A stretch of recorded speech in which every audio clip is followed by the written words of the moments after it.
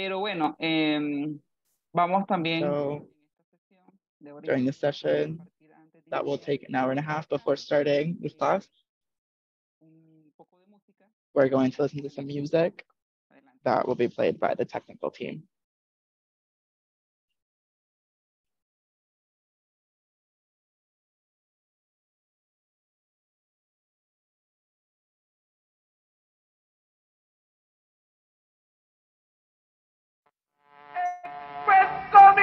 Why Anthony, why this express don't leave you no post dimension? You don't get never time. Alright, let go. No swallow like stick, boy. Come on, Joel, come on, boy. Hey, man, where Headley? Hustle up, because if you don't reach in time, express don't leave you no going, man. I want to go. Jamba. Alright, let's go then. Everybody ready? They move, logo. Give it up.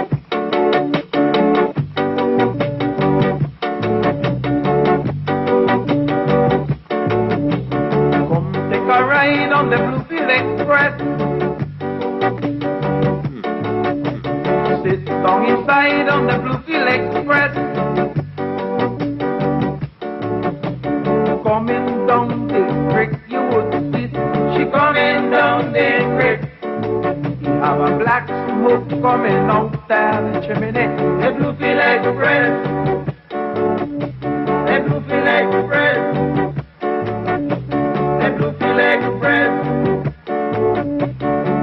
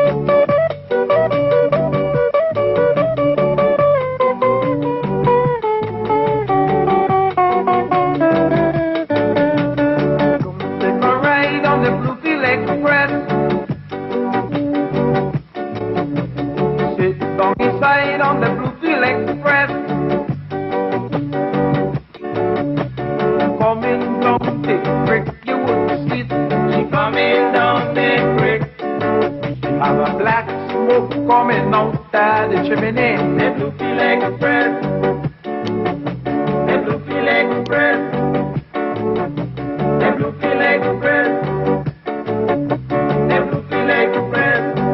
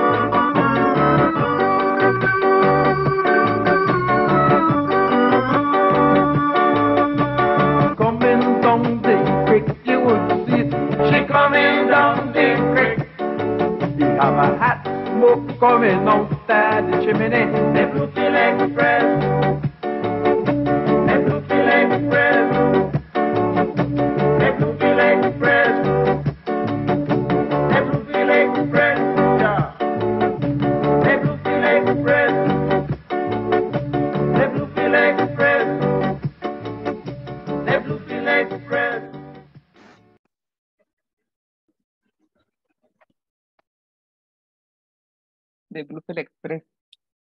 esta canción, bueno, yo soy Marlene, voy a moderar. Hello, my name is Marlene. I'll be the moderator of today's class. I'm from the Pacific, and I know this song because of the group, and this song is one of the things that was known about the Caribbean coast here in the Pacific. Today, more is discussed, and I think that this class will be an opportunity to get to know more about that beautiful and interesting region, and we should do more to connect ourselves. And so, as I said, this class will be an hour and a half long. We're going to have space where Victor will be speaking about this region. After that, we'll have time for questions and answers. And so the idea will be that we'll be here together until 2:30. Yes. Oh, is Ari translating? Can folks hear me? And so I'm going to now let Fausto do a presentation. And that is going to be more general than the presentation of Victor del Cid.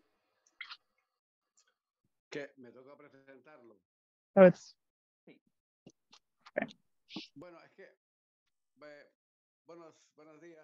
Good evening, everyone. Good afternoon. Friends. Today we'll be in this class, which has a very important topic, which is the Caribbean coast, both the north and the south. So presenting Victor del Cid, perhaps Victor, for all his life, has dedicated his life to education and formation as an anthropologist. He's from Guatemala, but he lives in Nicaragua. Victor del Cid has worked for many years on the Caribbean coast and has helped us to better understand this huge region, this immense region.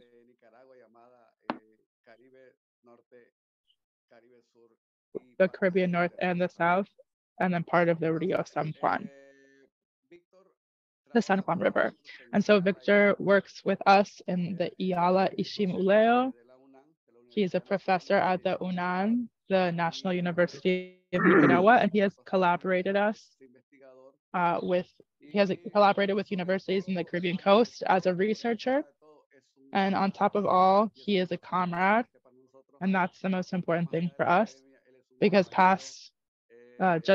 more than just the academy, he's also a comrade who has collaborated with us through the good and the bad, and he has provided support for formation and our work. And so, I'll finish my presentation and I'll let Victor del Cid present.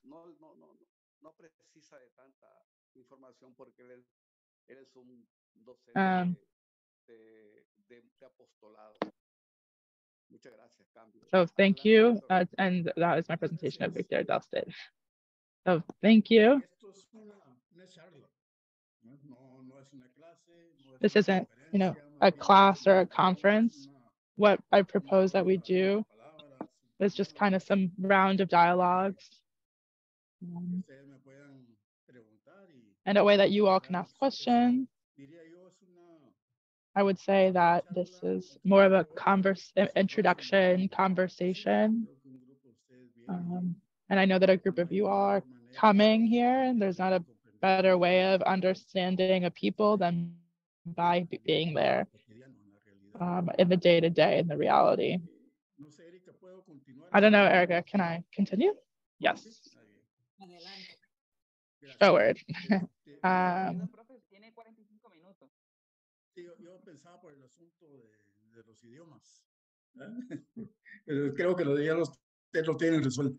He was just wondering regarding translation, but hopefully you all can hear me.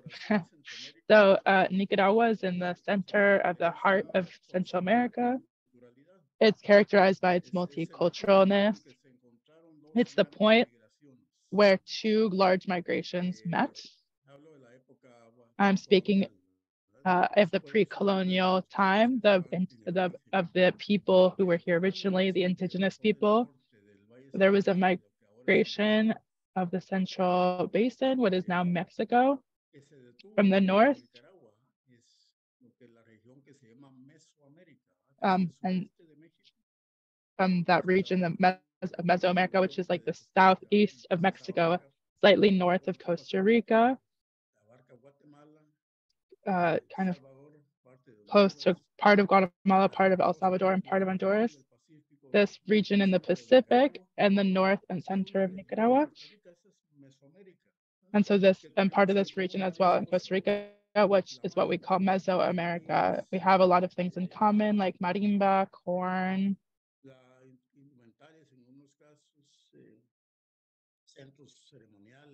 some ceremonial practices, the rock that's used to like smash corn. There's a name for that, but there's the people of the Mayan people from Guatemala, the Nahua from El Salvador, and other indigenous groups from Honduras, the Strotegas, and other people that make up the multiculturalness of this region, and Costa Rica, which has 8 indigenous peoples. And in Nicaragua, culturally, on the region Mesoamerica, there are 4 larger indigenous communities: the Chorotegas, Nahuas, Matagalpas, and Nisio, which live in the Pacific region.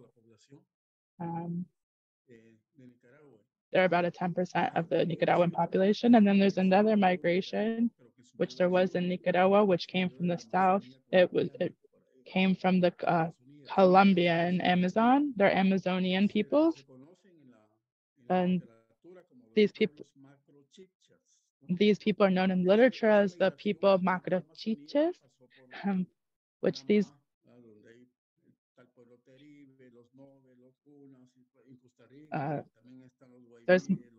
many different groups of these people, and they arrived to Nicaragua, and what was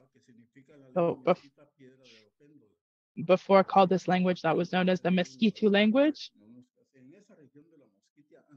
And this ancestral region of the Mestizo had a migration that today are called the Miskitu and Mayagna people, and the Ulua people, and the Rama people. Those are the indigenous peoples of the Caribbean coast of Nicaragua. So Nicaragua has 2 coasts. It has in the Pacific and the Caribbean. And so all these people together form the multiculturalness of Nicaragua. When we talk about multiculturalness, we talk about the coexistence of different cultures. Sometimes they don't understand each other fully, or there isn't respect, right? Or they just don't know about each other. And so this multiculturalness of Nicaragua was never really known in an official level. And that also is the case in the rest of Central America. What was normative in our region were the constitutions that were just copies of the Spanish constitutions from Spain from 18. When there was a liberal revolution in the 1800s, there opened some space to kind of change some of the norms in the Constitution, but all the constitutional history of Nicaragua was characterized in a way that did not mention the indigenous people or multiculturalness or there's these people's rights. And so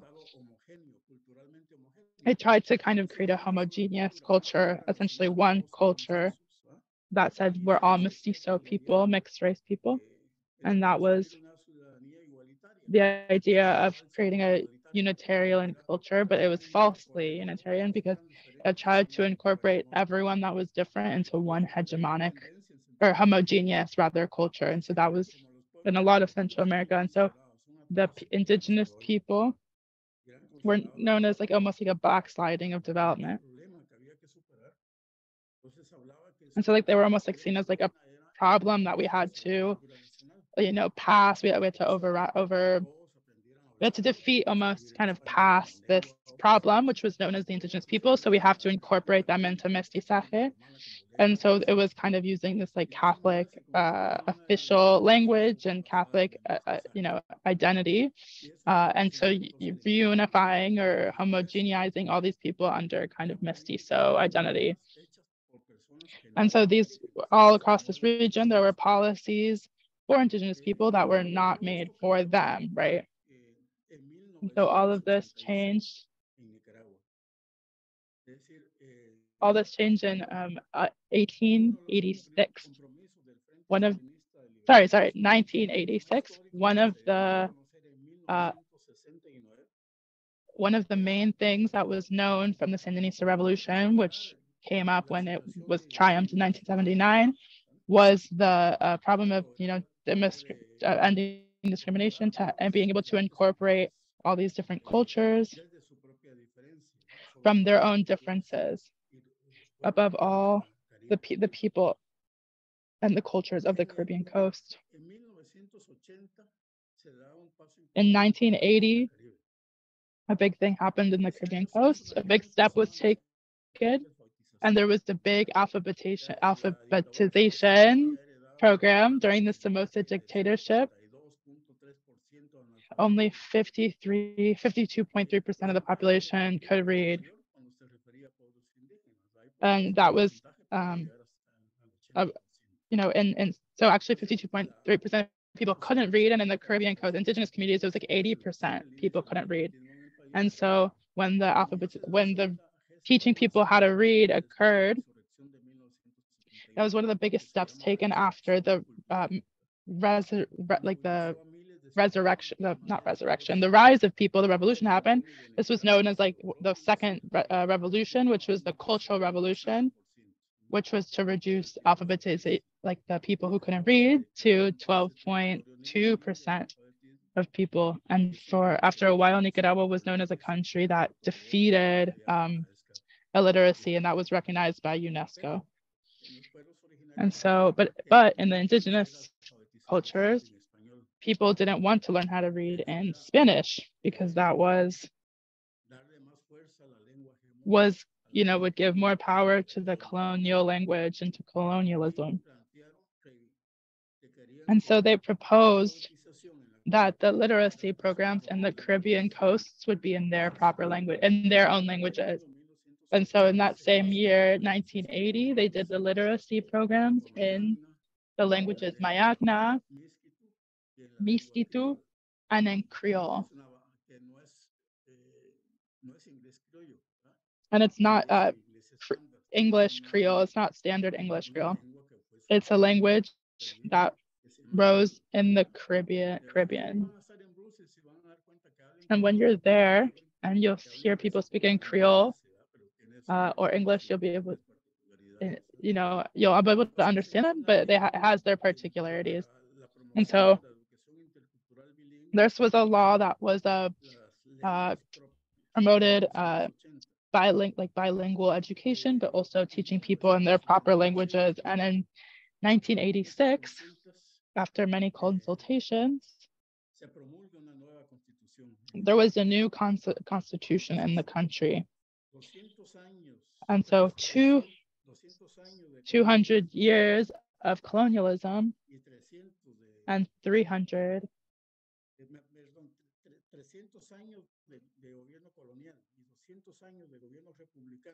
Sorry, I said 300 years of colonial legacy and 200 years of conservative governments, liberal and conservative governments, which were the governments of the 19th century and part of the 20th century.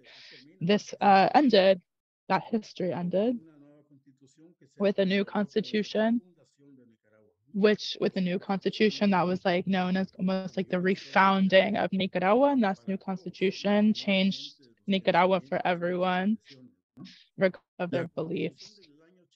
The Constitution of 1986 was implemented in 1987. Why is that important? Because this is the Constitution that is a vanguard in Latin America to recognize the existence of indigenous people.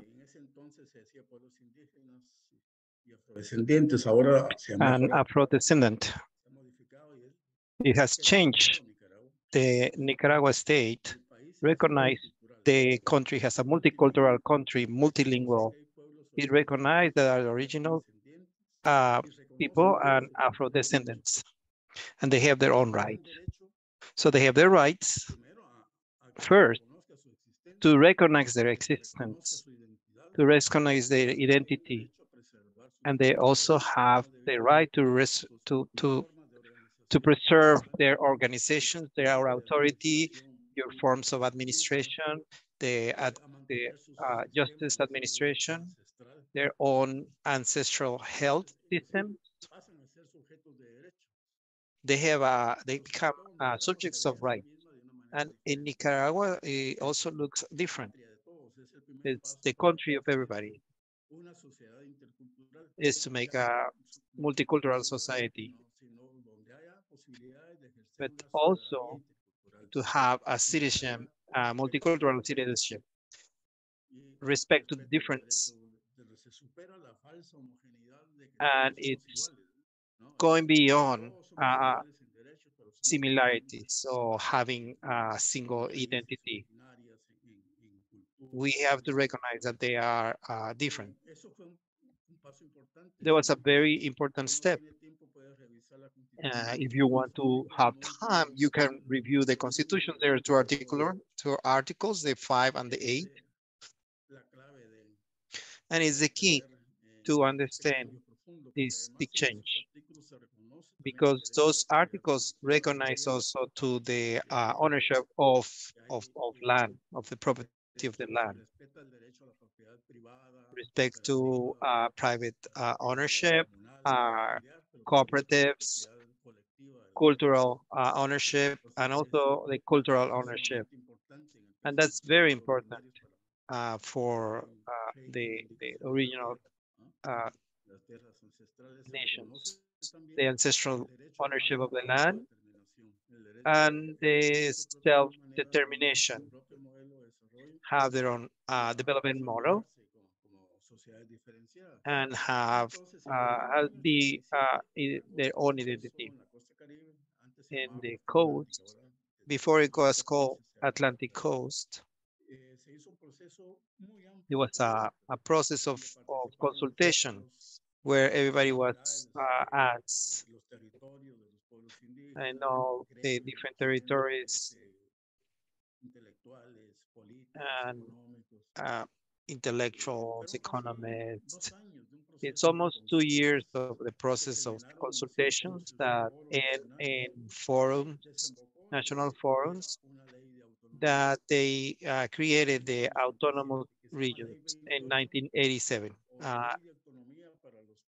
27 law or law of autonomous of the coast Caribbean of Nicaragua. That's the autonomous law. In 1990, through election, through votes, general votes, the first authorities were elected, regional electeds. There's 2 regions, the Caribbean Coast North, that has the capital in Bilwin or Puerto Cabezas, where the majority of the people are Miskitos and Mayagna,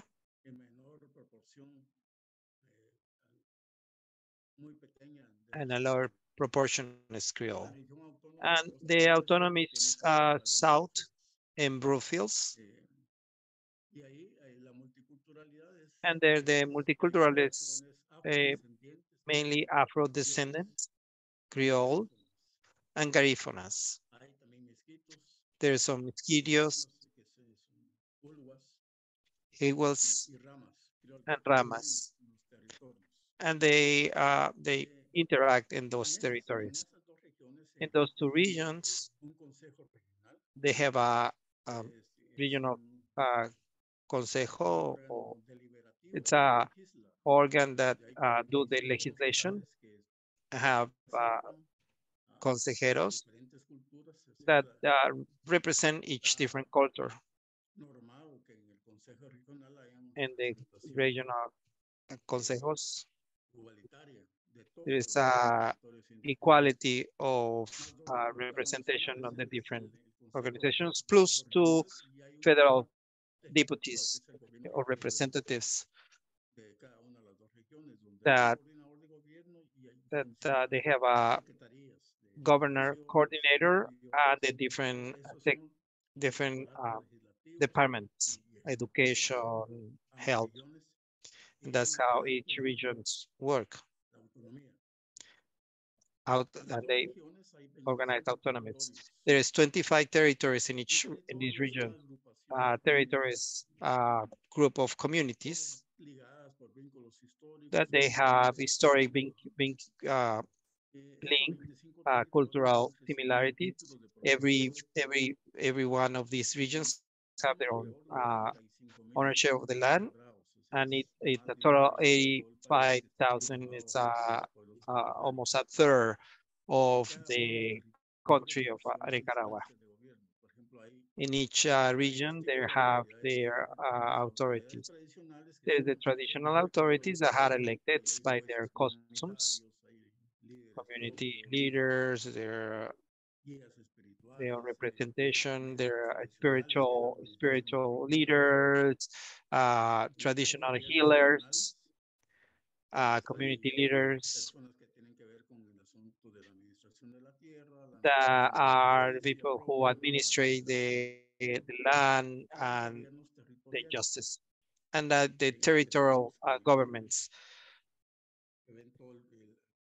who are the ones who look at the community organization, and they receive from the federal government budget to do their work. I don't know if until this point you have specific questions.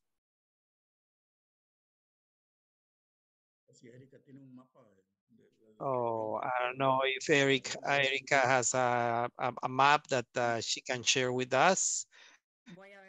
Let, let me see if I found one. But let me see if there's questions. Let's see how people feel about what I have shared. Hi, my name is Troy. This is really interesting. And I guess I just wanted to ask a little bit more about how decisions are made within the territories. Mm.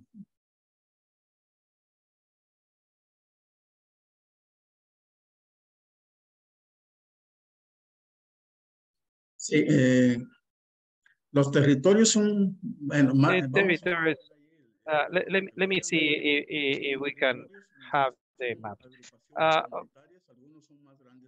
Well, like I say, there are community organizations, the Mayagna, for instance, that more ancestral groups, they get groups like Yadna territories and the 8 territories and the 9 territories. They are like 8,000 kilometers.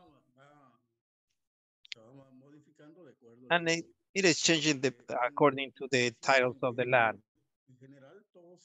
In general, all these 25 territories, they add a large proportion of the country. We are small. We are the smallest country. They are important to mention that the ownership of the land is the most important part of the indigenous people.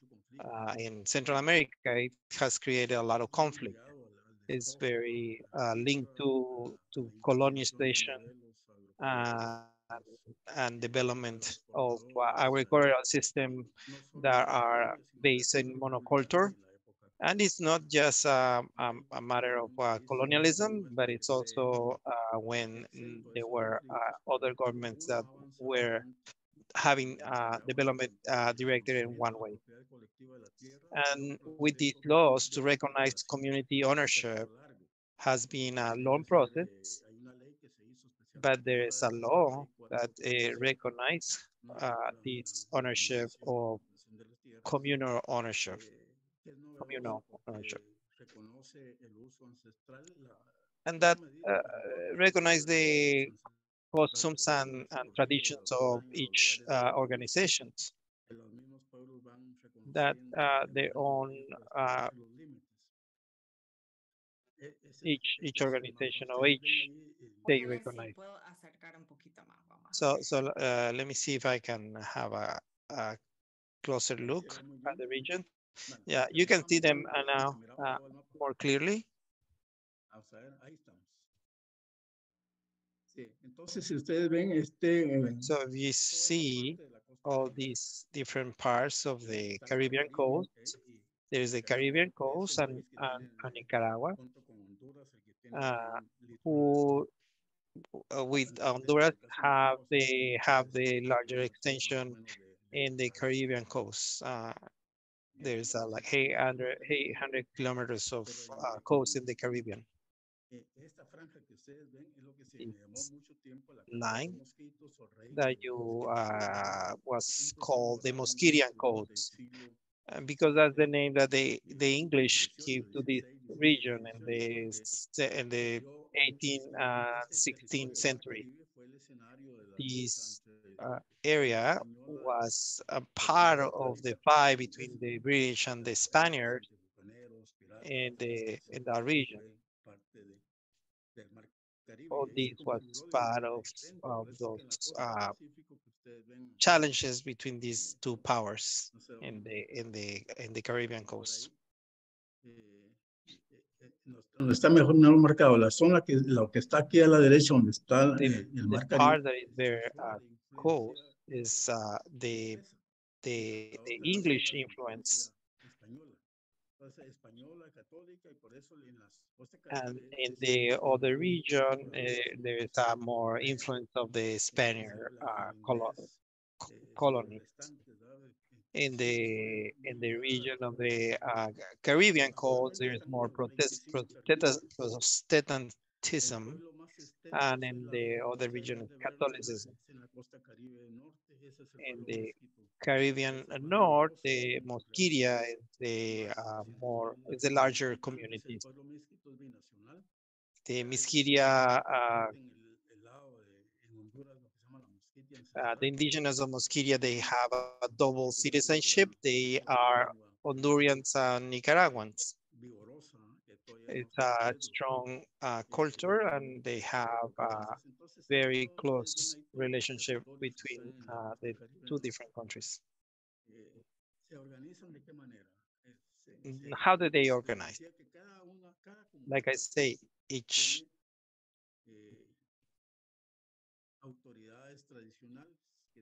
region, each community have their own authorities, and they tend to have the older who have a consul, and they provide the advice to the government.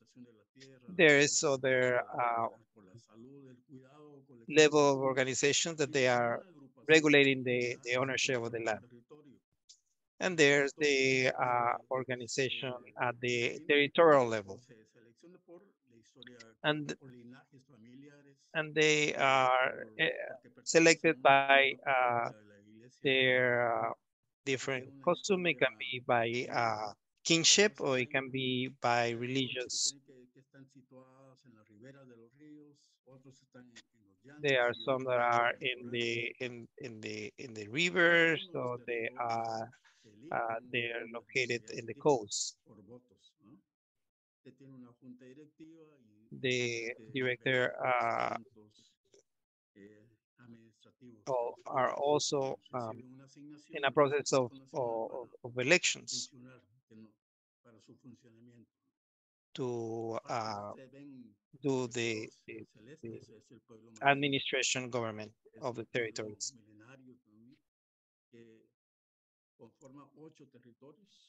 And these are divided by 8 territories, and it adds more than 8,000 kilometers. And the north part is where they have the Mosquito influence, and the south that has different colors is the autonomous region in the south, where it's more an Afro-descendant inhabitants, the Creole, that they arrived in the 18th century. Sometimes they were former slaves that they escaped. They were working on logging. The Garifunas have 250 years in the region, and they were coming from the Venezuelan coast, from conflicts in the French, British colonizers in the region. And a more recent migration that coming from 100 years ago. And they preserve a lot of the dances, the drummers, and the expressions of the African descents. And there is the Rama Creole. The Rama are similar to the Mesquitios, they are Chinches, and they share the territory with the Creole. That's what it calls Rama Creole, because there's also Creole descendants in the region. And that's how the territories are divided. There is one question and a comment. Let me read the other question. What kind of cooperation economically and politically are between the indigenous people and the Afro-descendants in the Caribbean coast? And the whole Costa Rica territory has 51,000 kilometers. What kind of cooperation there is in between the indigenous population and the Afro-descendant population?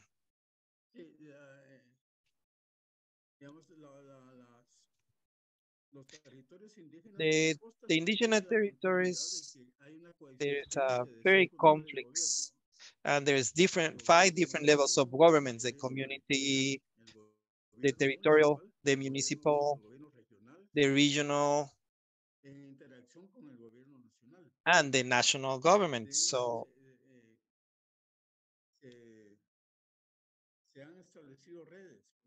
there's different levels of networks, community networks,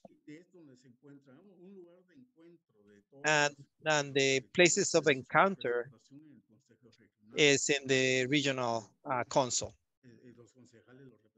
The concejales, they represent their own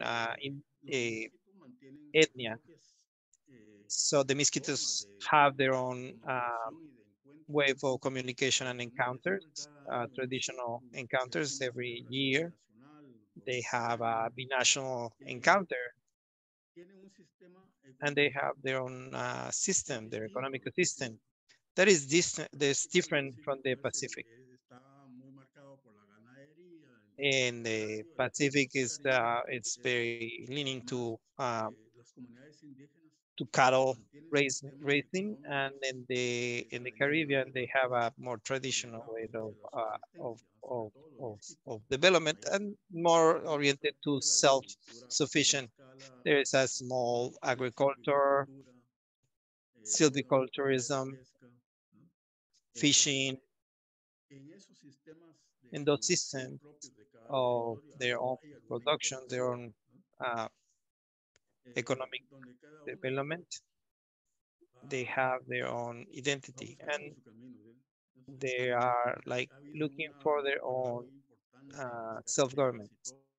There's development in terms of roads, and they might have a positive influence in the consolidation of the autonomous territories to have a different kind of development. But the development is more based on the identity of each region, like improving the systematization of their languages.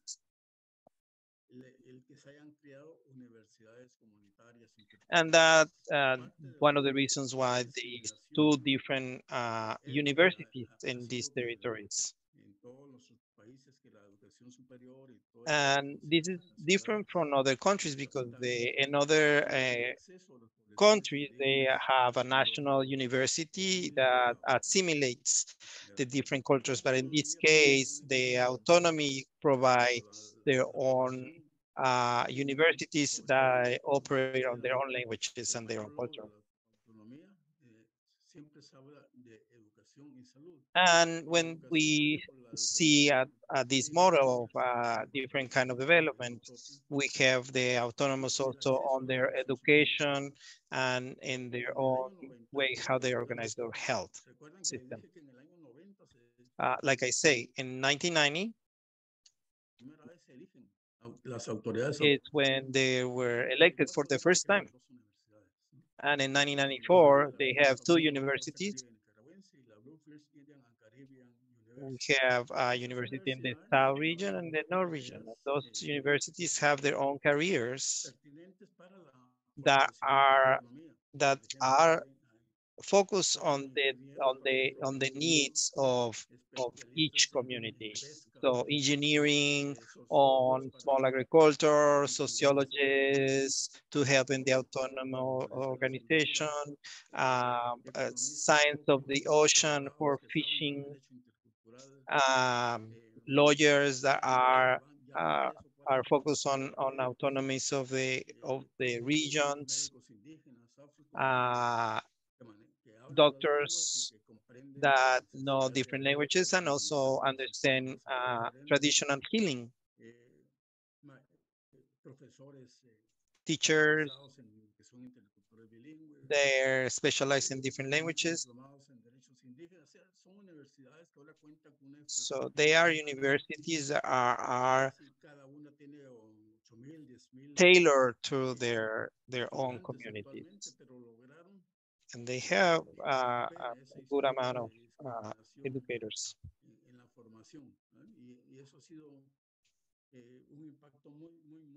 And that has a strong impact.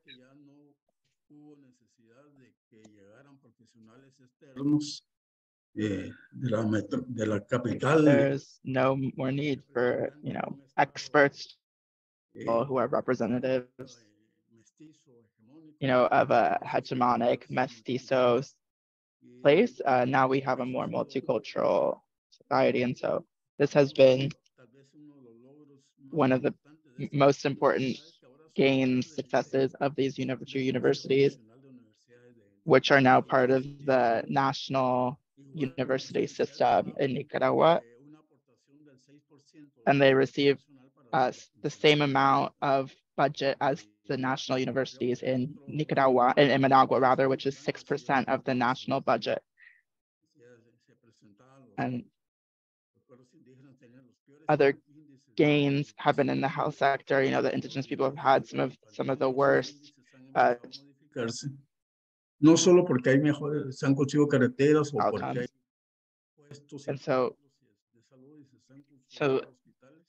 there have been gains there, not just because there are more hospitals, more health centers, more roads to hospitals, but also because like, for example, in the maternity homes, there's the traditional practices where people will be attended to with their culture. And so there also has been recognition of traditional medicine, support with bringing universal healthcare to the country.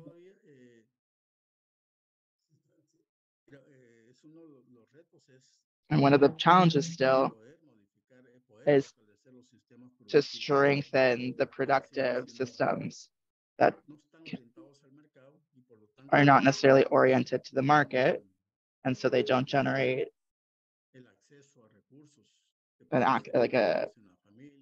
like a access of resources that can be invested into the families. Right now, production is kind of just for the basic indigenous communities. Above all, are subordinated by a stronger economic system. And so there's a search, Hay una pregunta que leí ahí, no, en las regiones autónomas hay presencia La autonomía se da en el marco de un Estado nacional, ¿no? Entonces no And es... so to clarify this question in the chat, autonomy is in relation to the national state, right? It's not sovereignty, it's not autonomy with their own resources and stuff. And so in the case of the national military and the police, it's not like autonomous, right? But what we can say is that a majority of the police in these regions are native. So they are of the same people. And so there's better comprehension. Same with soldiers. In the small posts that there are there, they are also native. And let's talk about, the justice system, something very important.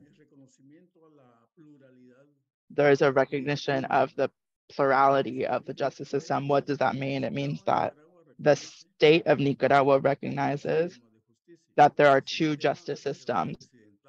There's the system, like the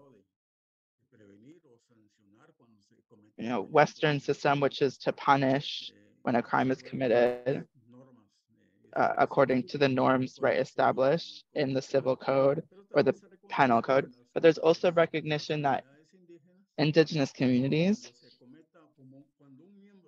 when a member of that community, of that indigenous or Afro-descendant community commits a crime,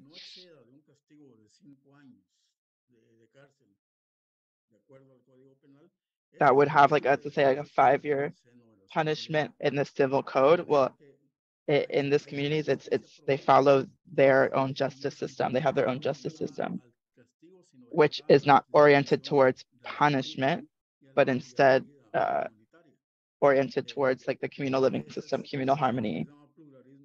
And so that's what we call pluralism of a judicial system. So each community has a community judge. It's called a wihta in the Mestizo culture, and they administrate justice in collaboration, I guess you could say, with faith leaders or ancestral leaders, and they have their own internal systems to establish co-living. So that's kind of, I believe the term he uses restorative justice, but I don't know if that's a direct translation. But so in these communities, they can determine if they're going to resolve their issues with the civil penal system or their own community systems, because oftentimes issues are resolved better with the community, between the families that have been involved. They'll get together and they try to get restitution within the community, and in a way that the community can continue forward in harmony. And see, these are some of the big advances. And this is also incorporated in the penal system of Nicaragua, in the codes. There's an article called the Article 20 of the penal system, penal codes. The authorities, indigenous authorities in the judicial system. And often it's not necessarily to have police in every community. Sometimes you'll go to communities and there's no police, and that's because those communities deal with their system, their issues within their own methods. Are there any other questions? No, yo no veo preguntas aquí en el chat. It doesn't seem like there's any more questions in the chat. I don't know if anyone else has any other thoughts. If you have any opinions, that's okay too, or any more questions.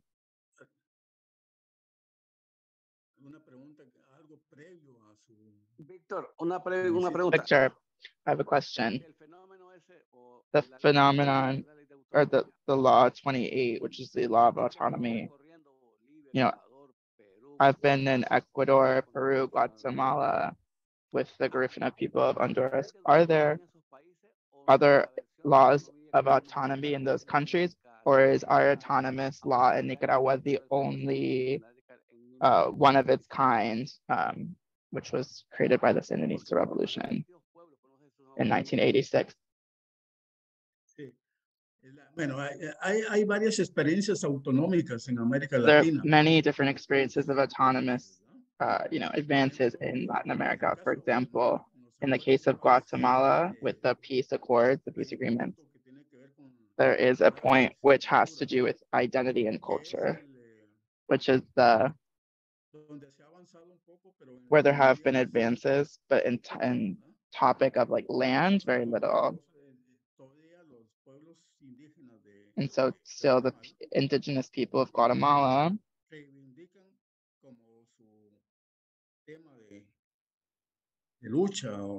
continue their struggle for autonomy,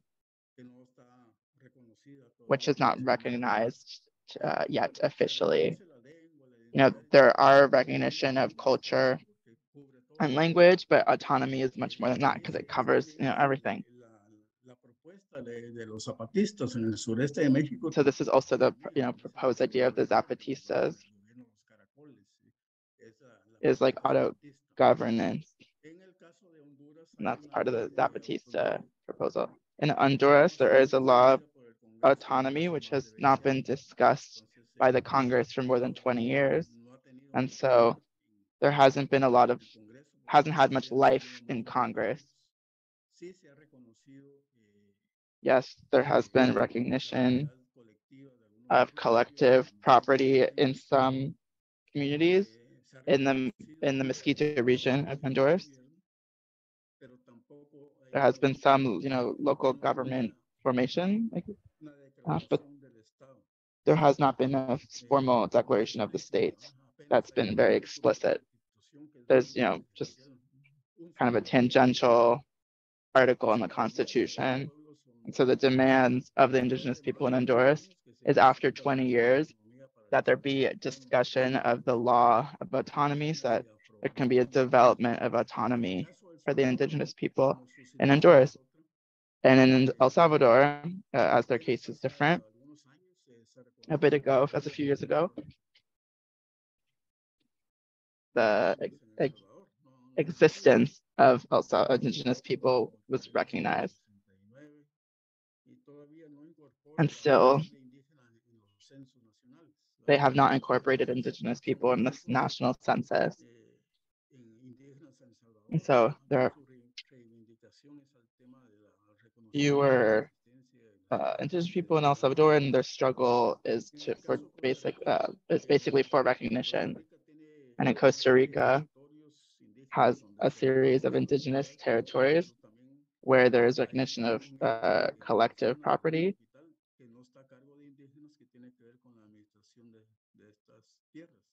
But the central government has a institution that kind of deals with these lands that isn't part of the indigenous governments. And so there still is a struggle in Costa Rica over these indigenous lands. And there's a proposal of an autonomy law, which the state of Costa Rica has not shown much interest in discussing or passing. So there's kind of a system of like reservations rather.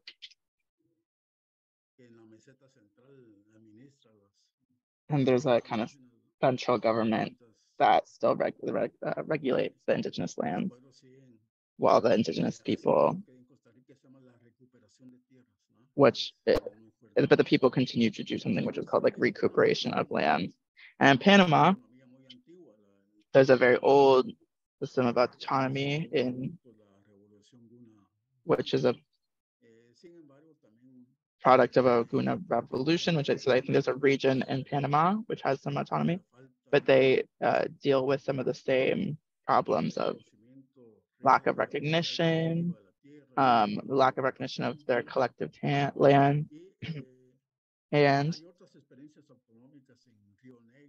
and there's other experiences in Rio Negro, in Colombia, and in other countries like Ecuador, Bolivia. The fight struggle of the Mapuche people in Argentina and Chile for autonomy. And so autonomy has, with its particularities,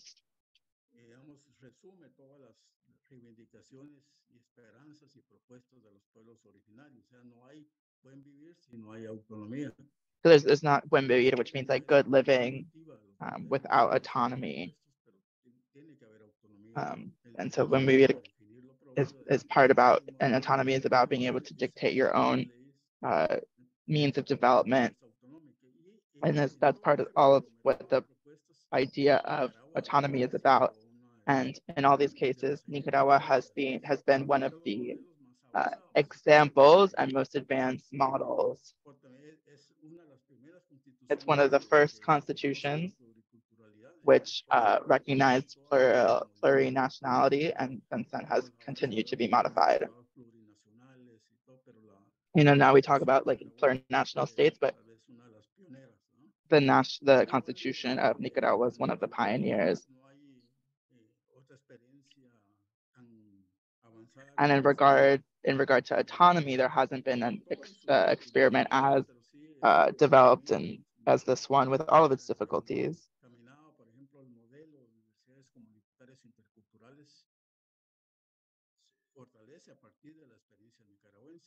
And so the intercultural struggles, all these different struggles have been fertilized by the struggle in Nicaragua, now in Colombia and in Bolivia and Guatemala, which there are intercultural universities. The one in Guatemala is not official. There's also some in Mexico, but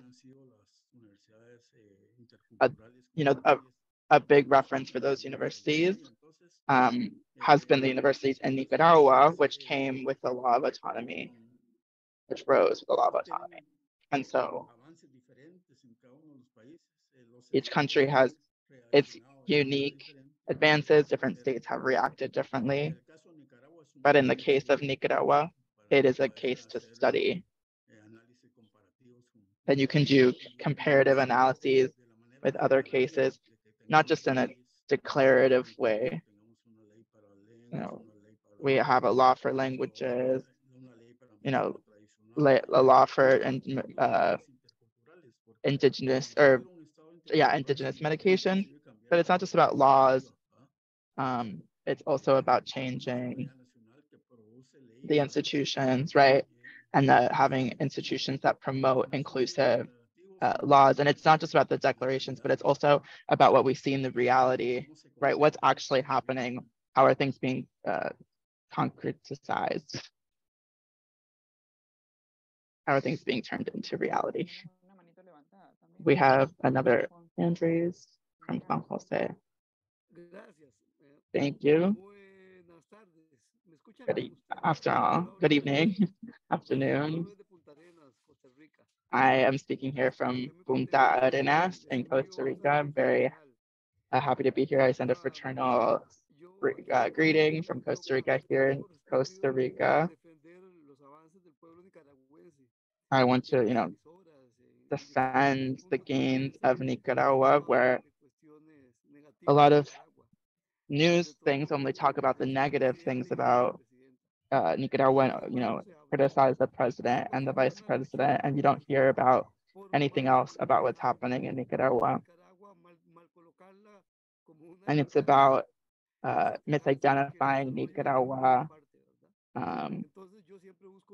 and attacking Nicaragua. So I am constantly looking for formation, education, and videos, and I share them in, chats or forums that are, well looked at in this country. I no longer debate with words, I debate with videos. And this helps me kind of deepen my arguments. And I would be very grateful if you could send me this video. I put in the chat that Costa Rica has 51 square kilometers, 51,000 square kilometers. And so the indigenous communities have a great percentage of Costa Rica, like and Costa Rica is now multinational, well, multilingual and multi-plurilingual. But it's just to kind of meet certain standards. We have many different ethnicities, like Victor said, and we have about 24 indigenous territories that are no longer called reservation because that concept of reservation implied kind of a closing in. And so that's what you have in the United States. In Costa Rica, we now call it indigenous territories, and they're regulated by the white people, by national institutions. And so in reality, what we're doing, and the transnational corporations and capitalists, powerful capitalists, have also been buying land, even though it's not even though it's prohibited by law. It's not allowed to buy. You're not allowed to buy indigenous lands or ancestral lands, but they do it. They have destroyed a lot of these territories.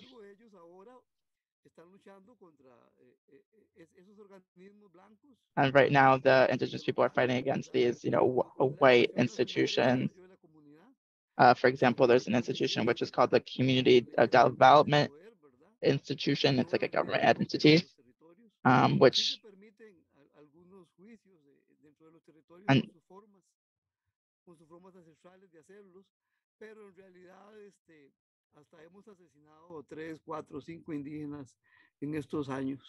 And we also have, there has been some kill indigenous people that have taken, that they have been take over by the people that is trying to get more land. And there has been the fight that try to get more of their own land. But if we compare Nicaragua with Costa Rica, we are like 100 years in disadvantage.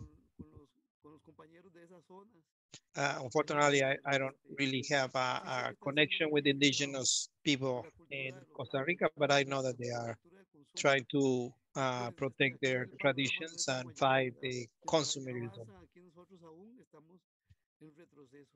And unfortunately, it feels like we are actually walking backwards in our nation compared to Nicaragua.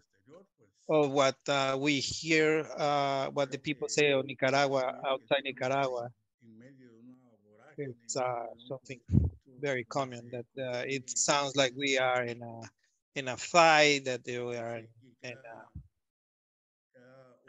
conflict, and all the media are trying to show this Nicaragua and these ideas that are not real. But I'm not going to focus on that. In Nicaragua, we don't use the word aborigine. We don't use it because we see it as a colonialism.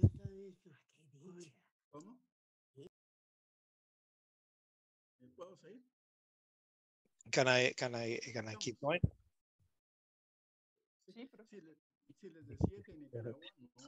So in Nicaragua, we don't use the term aborigine, Indian, natural, and others because we see these language, these terms as racist with a colonialism background. They have a different meaning that are not reflecting the indigenous people. The meaning of those languages are not reflecting of their own people. Naturals is like making the people that is more behind. When the OMT pronounced on the 50s, they were talking about indigenous populations. It was 30 years of fight of the countries of the indigenous people to have fighting to get a state of population have uh, people. El pueblo es sujeto de derechos, ¿no? The, Entonces los estados se the oponían people have rights, a modificar el convenio and they were able to hasta que change that, en concept. In 1989 se logró la 1989, promulgación del convenio número it was 169 able de la OIT, to change the justo que regulaba OEMT was able to justamente change los the pueblos population indígenas. from people. Un avance importante en términos de It's an reconocimiento. important advances of recognition. Recientemente los pueblos More recently, the people, propusieron indigenous, they propose el concepto de the pueblo concept originario. of Es un original concepto que people, profundiza el that it's reconocimiento, that goes deeper el reconocimiento que because los it aborígenes antes de recognizes que llegaran los europeos that ya había that poblaciones people were here originarias que son before las raíces the de los arrival of pueblos the actuales, Spaniards, ¿no? original people. Entonces, en el caso de México, por ejemplo, In the case of Mexico, for se han dado example, avances importantes there have en been asumir important el advances concepto de pueblo originario. on Y todos los on pueblos, recognizing como this tal, concept, se asumen como pueblos regional originarios, people. ¿no? Nicaragua lo Nicaragua, asume, pero lo asume they're assuming de manera this, oficial.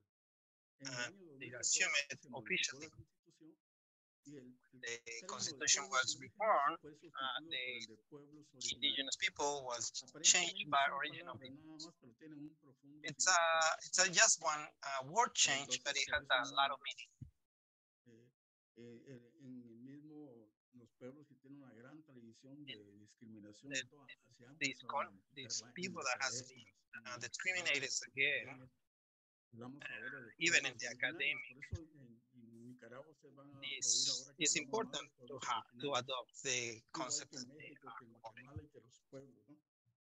Entonces, en ese sentido también lo que That pasa en Nicaragua sense, va what también por el happened mismo in camino, por Nicaragua ejemplo, de pasar is el also uso more de la that palabra territorios, ¿no? the use of En territory. Honduras ahora se habla de In territorios Honduras, indígenas. they Es un are start to modelo talk about que indigenous se territories, enriqueció de la experiencia nicaragüense. O sea, el and they liderazgo are indígena de la mosquita de Honduras getting vino a a lot Nicaragua. of Esa es the, parte de la the cooperación que se da entre experience los that pueblos, ¿no? Nicaragua has had Llegaron a conocer qué era la in autonomía. Honduras, Igual and la they propusieron al come Estado and de they Honduras eh, observe, que se they empezaran a learn denominar from como what territorios, ¿no? Nicaragua El is doing with territorio the no es una territories. extensión de tierra. The territory is El not a piece territorio of land. desde el The pensamiento territory indígena from the es indigenous el lugar thinking ancestral, el is the lugar del ancestral origen, land, el lugar the donde origin, se the vive la lengua, place donde se vive la where there identidad, is donde the se vive la language, the cultura. identity, where you O sea, la live madre the tierra culture. no es un concepto vacío, The es el territorio, ¿no? motherland is not Entonces, empty el content, territorio is es real. una construcción So the territory histórico-cultural is a y que le da building of sentido its a la identity. identidad, ¿no? Y eso es uno también That's one of de the los avances que van teniendo los advances pueblos. Ahora, en toda la that América Latina, en toda Via the Yala, indigenous hablamos people de have territorios had. indígenas, Now hablamos we de los start to pueblos talk about the originarios, de la indigenous territory. We talk autodeterminación about the de original culturas, identidades, de la identity, the recuperación de las cultures, lenguas y de las autonomías como algo que cobije to todo esto. recuperate the languages of the indigenous people and recognize the Tenemos territories. dos preguntas, bueno, Ya, una, ya. dos preguntas en realidad We have en el to chat. Entonces después voy a questions leer las preguntas in y the luego chat. pasamos la I'm going to manifestamos read a Erika. the questions in the chat and La then primera we pregunta pass es the ¿cuáles son los microphone. desafíos de la autonomía So en what's Nicaragua? the challenge of the En Nicaragua. Y la del barco. of the Y la segunda, identity? sí, And the sigue second circulando el question, famoso barco Blue Express and por la what's the carretera de Phoenix. famous ship of the Broomfield Spin? Pregunta y no sé si cerramos con el comentario de Erika, la intervención de Erika.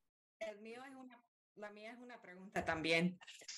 Now Para let's ver see, si Erika. tenemos, Erika, I also have a question, but I don't know if we have time. cuando Fausto y yo fuimos a Victor, when Bluefields, Fausto and I we went to escuchamos mucho Bluefields, sobre we el hear a lot trabajo relacionado about a the las work lenguas.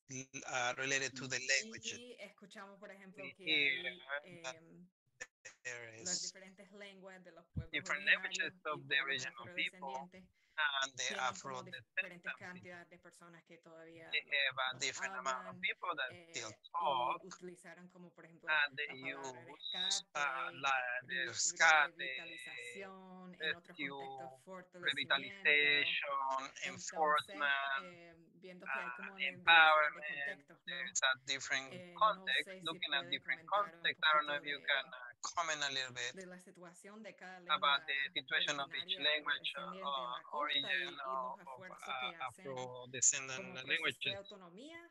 how it's Me that imagino con process, apoyo I don't del know if process gobierno of a los diferentes identity, niveles and how the para, different governments are supporting digamos, en this ciertos casos effort, rescatar, en ciertos casos or fortalecer. the rescuing, the Los desafíos de la autonomía, empower. creo que ustedes los van The challenges of a autonomy, ver en el terreno, pero you might see it sé in que están vinculados a preservar el territorio, like, but if you see it in terms of el preserve the control y la territory, gestión del territorio to sigue siendo control el más grande de los desafíos. the government and the El poder preservation of the llevar territory, adelante un modelo de desarrollo con identidad basado en el buen the vivir. process El buen of vivir maintaining this es la environment alternativa a and los modelos de have this desarrollo impuesto, ¿no?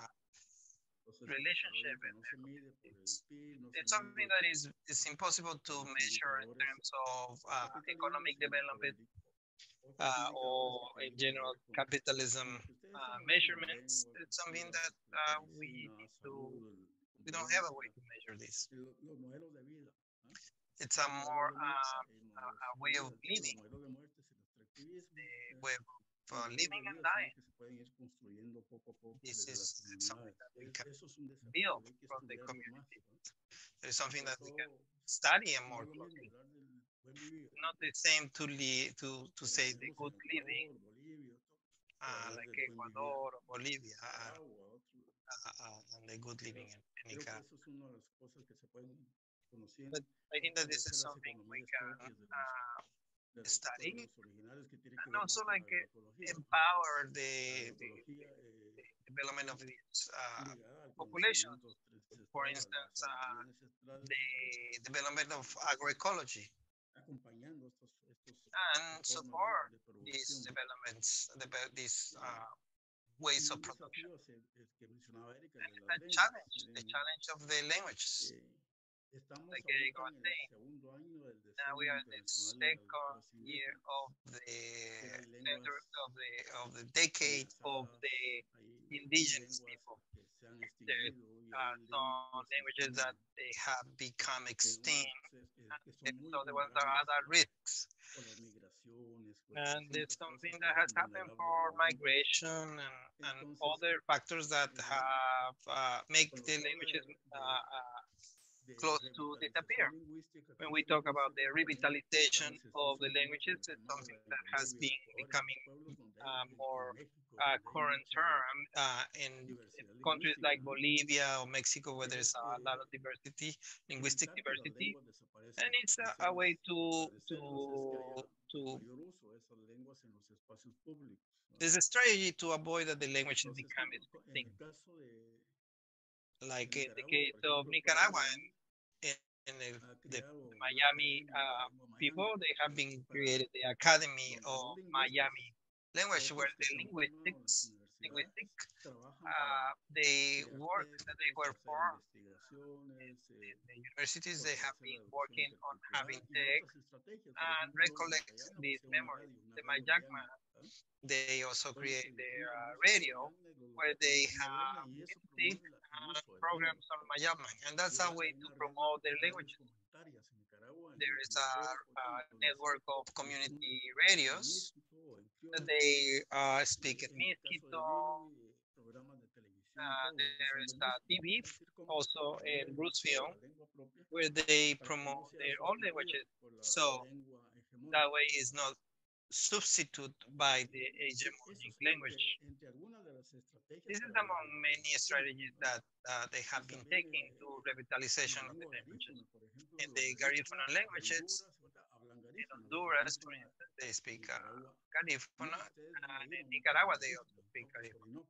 And you will Orinoco learn about the Orinoco.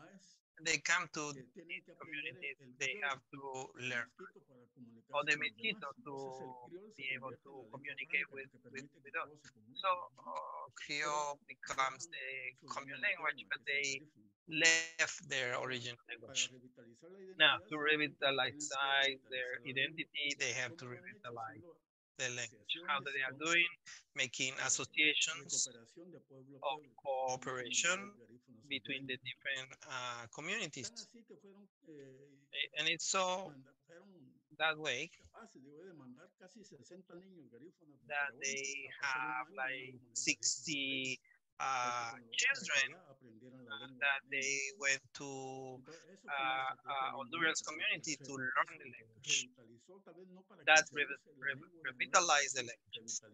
And it's not just revitalizing the language, but it's also revitalizing the culture, the identity, the cosmology.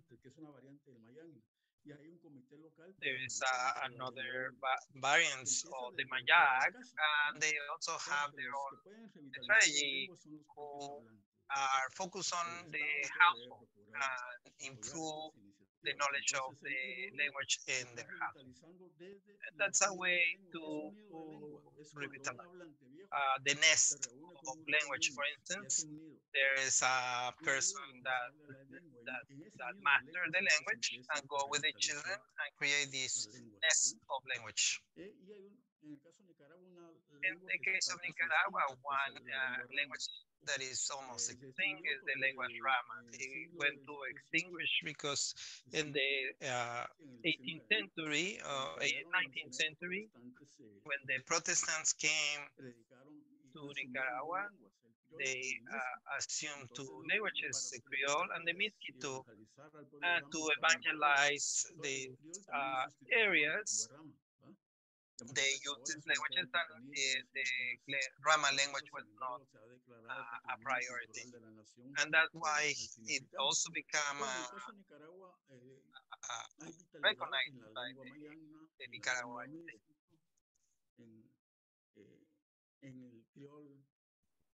And the Creole and the other languages, they have more thickers. The lingua is also a vulnerable language. And the language Rama that is pretty much close to extinction. There is efforts to systematize their language.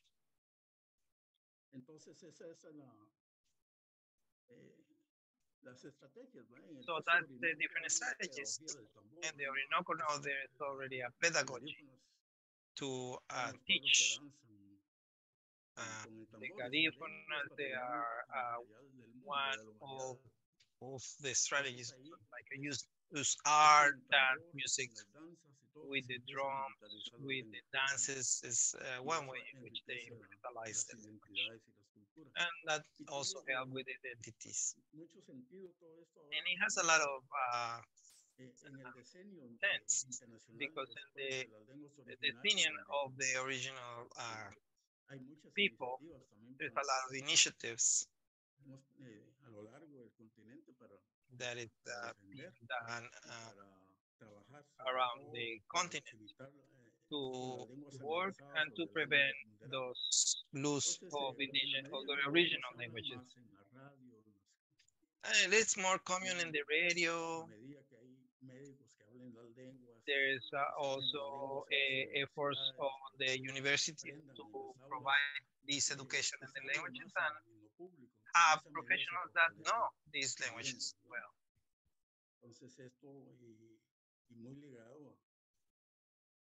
And this got linked to the plurinationalism.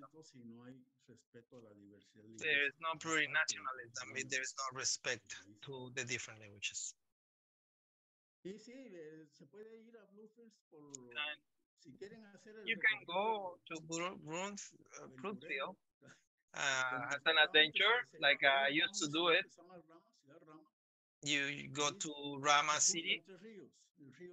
There's 3 rivers in there. Rio Escondido. It's 3 rivers that come from el Mekong.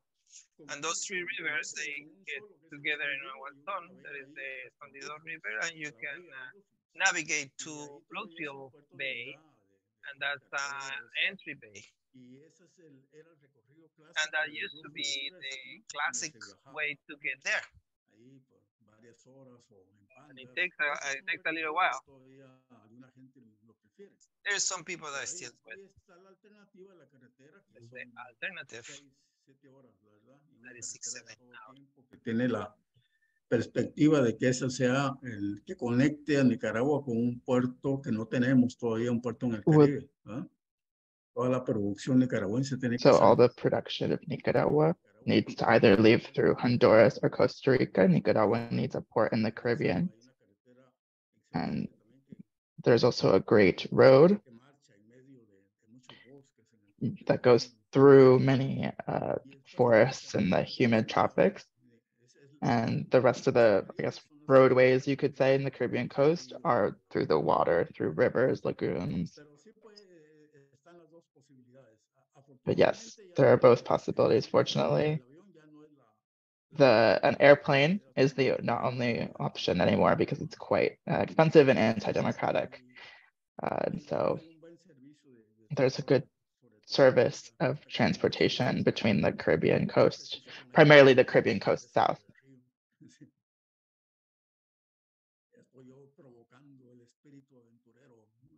I hope I'm promoting the adventurous spirit. Well, we have, set until 2:35, so I don't know if there's any other, in the next 8 minutes, any other questions. If not, we can.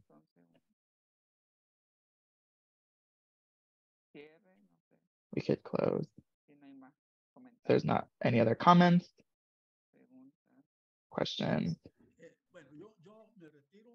I will head out, but I'm thank you for this audience. And I'm excited to, I hope that you can come here. Someone, learns on the road. And so our comrade here, Edgardo Garcia, will close for us.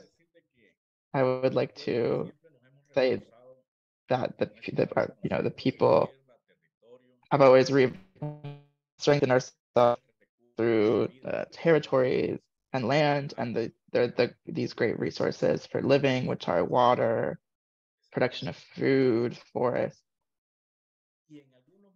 And in some moments, the right has, taken space, right? For like in 1990, the right comes and takes the government.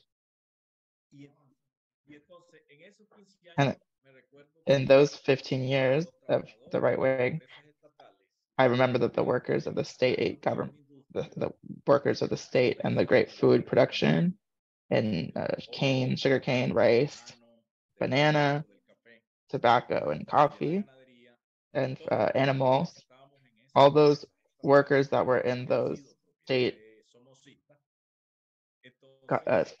companies that were once in the hands of the Somoza government, the right would say that these state farms would go back to their old owners. And we would say, oh, that's okay, I guess we're going backwards. But in that case, if we're going backwards, we're going to return this land to the indigenous people, because those are the first people, the original owners. And so with that, that base during the 90s, we were able to negotiate that a part of those territories would go in the hands of the worker, would go to the hands of the workers, and another portion of that territory would go to those who were retired from the military and those who were demilitarized as part of the Contra. And so these land returns are part of being able to live in peace and in harmony. And I wanted to speak on this because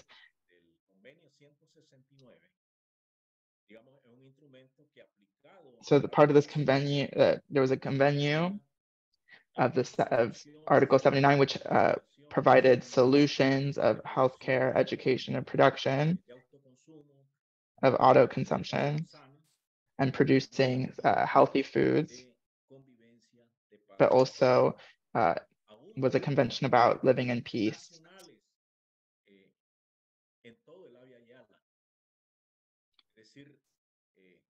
And these are issues that appear in all of Abya Yala, right? All these things that you're hearing in about other countries, for example, India, or the occupation of other powers like the UK, occupations of the UK. And behind all this, we have the struggle for land. And we have strategic solutions behind all of these problems. So I just wanted to kind of propose that and discuss that. So thank you, Edgardo. Thank you, Victor. Thank you to all the people who took the time to be here with all of us today before your anticipated travel to the Caribbean coast. Thank you. Thanks, everyone. Gracias, gracias Antonio. Ciao. Gracias.